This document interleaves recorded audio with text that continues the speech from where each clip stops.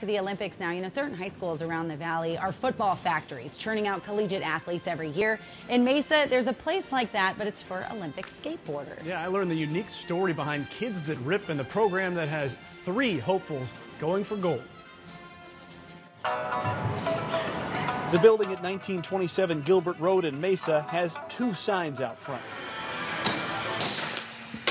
And inside, it's got 2 identities: gymnastics and skateboarding.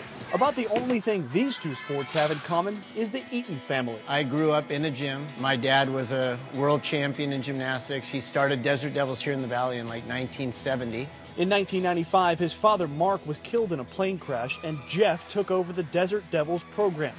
He just didn't want his kids to follow him into the sport. So I introduced him to skateboarding, which I was really stoked on when I was a kid. One Christmas, we bought him boards, and they got on their boards, and I'm like, please like this more than gymnastics.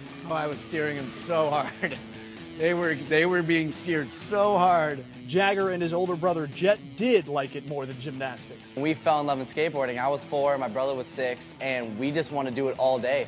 And so while they were coaching here, they just found some space in KTR, and they found some space to put some ramps.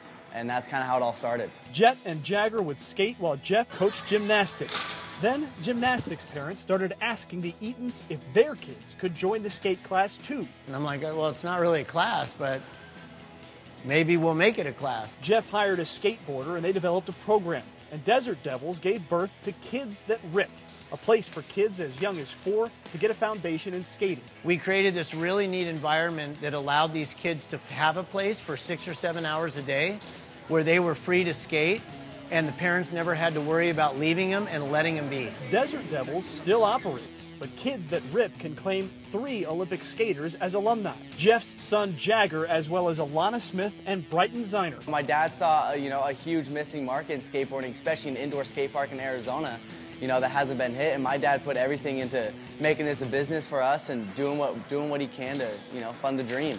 Jet now coaches at KTR, which is expanding to Peoria and eventually to other states as well. And that's how the Olympic skateboarding factory and the gymnastics gym came to be. We'll soon learn if the skateboarding factory can transform itself into a gold medal factory. I'm so proud that they came into our program and they stayed for a good 3 years, 5 years, 7 years, some of them 8 to 10 years, because they found a place that they loved skateboarding. They fell in love with it when they were with us, and then they took and made it whatever they wanted to make it.